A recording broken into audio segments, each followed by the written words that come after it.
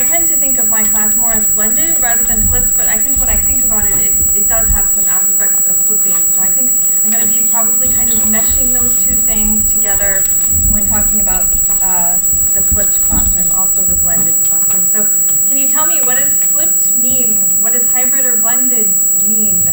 What's the difference? How are they related? How are they related to technology, online learning? Maybe talk about that with a couple people near you for just a couple minutes, and then we'll come together and see what we came up with.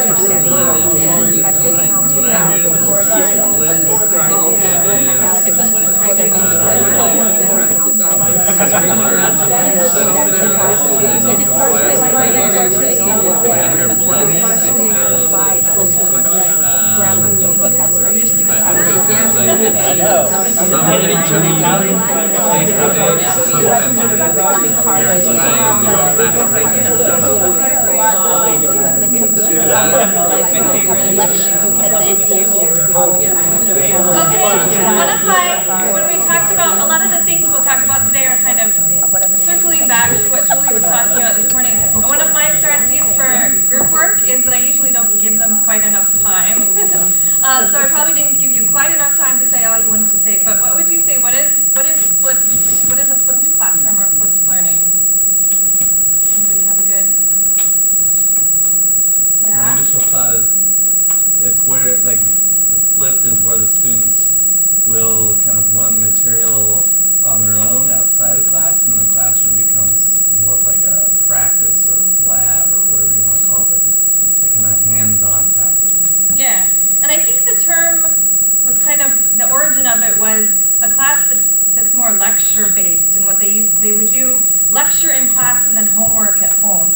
And then the idea was that they would flip that they would do lecture at home beforehand and then do some kind of practice or group work in class. And I feel like we have never been really lecturing as language teachers, and so it's not quite the same concept as it maybe was for those original teachers who I think were science teachers. Anybody remember? Anyway, whoever they were more kind of lecture-based. But it's the idea of kind of intentionally choosing what do you have students do in class and what do you have students do outside of class. And what about blended learning?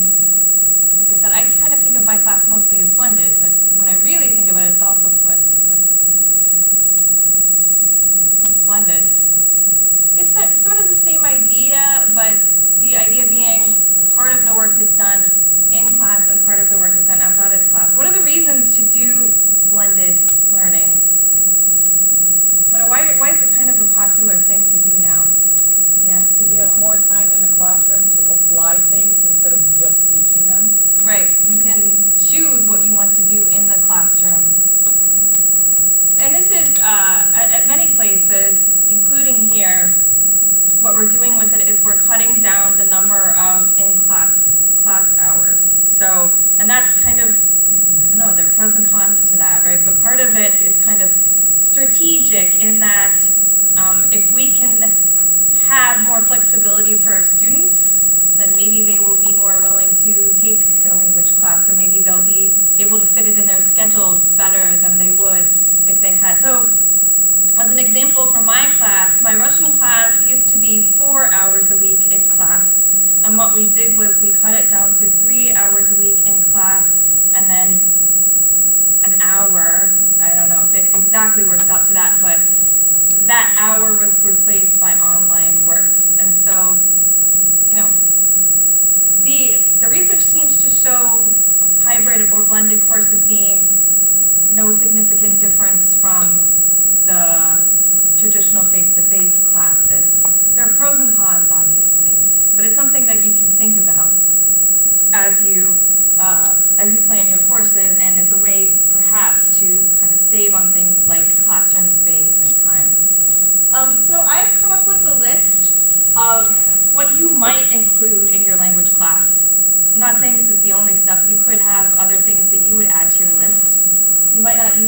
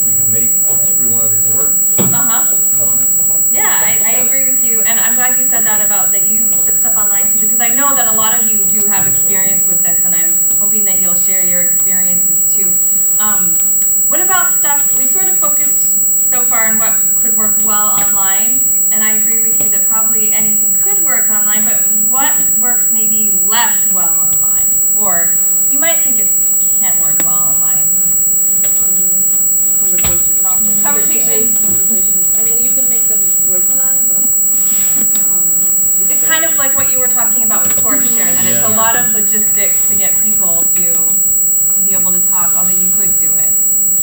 What else? So presentation, it's better to have interaction in class. But I actually have them, they can do it online later as the revise and improvement. So presentations, there are some pros and cons for doing it probably online versus in class, that having them in class would, Should be in class.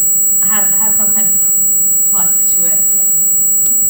What else? In class written tests. Yes. In class written tests.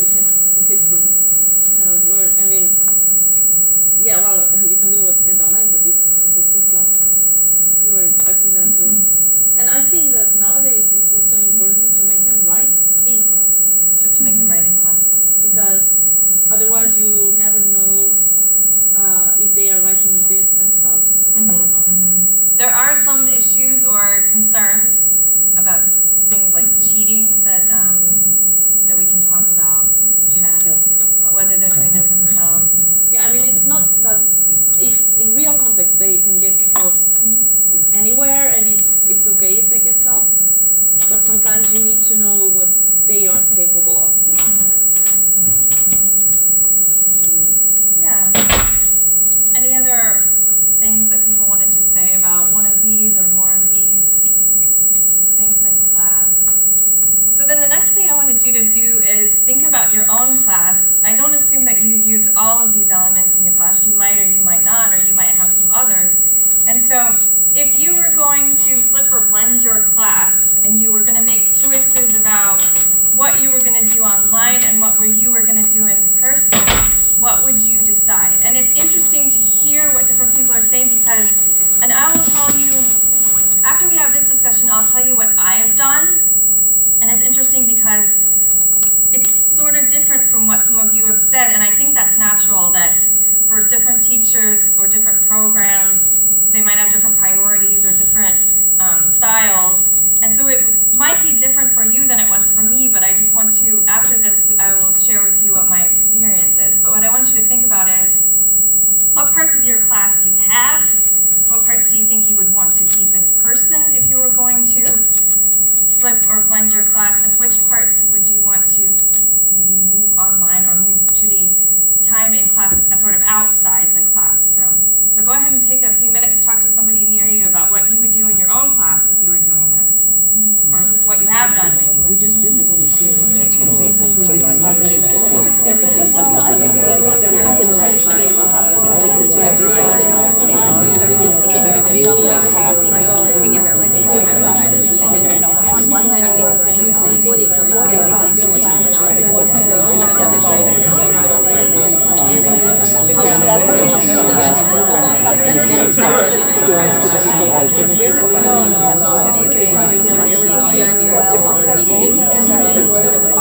I'm sure they understand.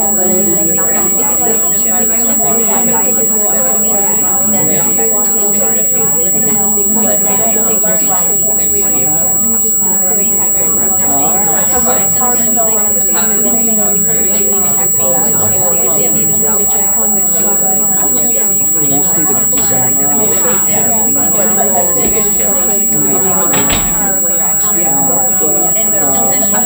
maybe I have done some vocabulary class, so with that camera I would like to blend have the vocabulary so kind of reinforce my skills. It takes a lot of time to do, but I actually watch a lot of Bollywood movies when it comes to Hindi, and my hobby is to watch anime. So I Together. I have kind of a collection of all of them.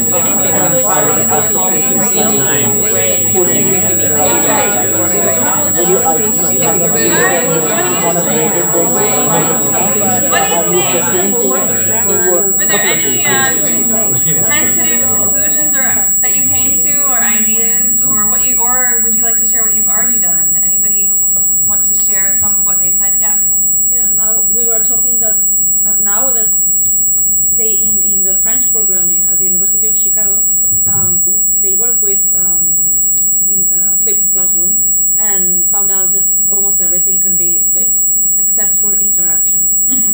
actually in the Spanish program we use talk abroad, but it's some sort. I mean, it has to be well contextualized, and still sometimes students need this interaction, and also for me they need to verify that what they've been learning at home, maybe the videos that they watch or the grammar rules that they read and everything, they need to verify that they acquired it correctly, or at least from a conceptual point of view, they are right. They need some feedback, right? Yeah.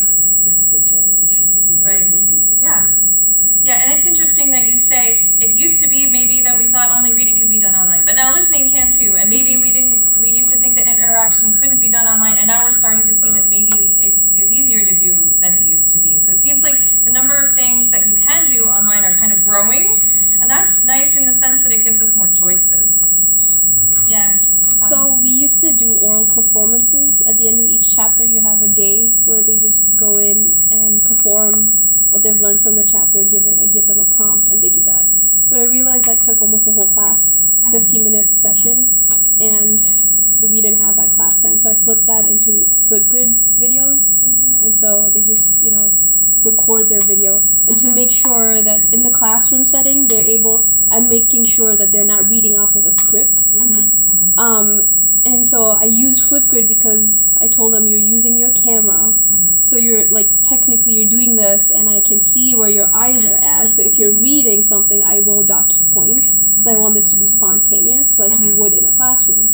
So I mean, it's worked pretty well. We still have to tweak it because the prompts were not interesting enough, but Flipgrid's worked great to flip the oral. Yeah, orals, like oral exams or whatever you call them, we used to call them, right? They're really hard to schedule, and so being able to do at least part of them online makes it a lot easier to give more opportunities for students to speak. Yeah. And just to say, Canvas allows that. Canvas, they can do videos and record themselves time if they do not want to open accounts. The reason I made them do Flipgrids is because normally the oral performances, we have them do it in pairs, and so you're talking to someone and then replying, and so when they do the Flipgrid, you post a video and I give them partners, and you have to go in and reply to that person through a video.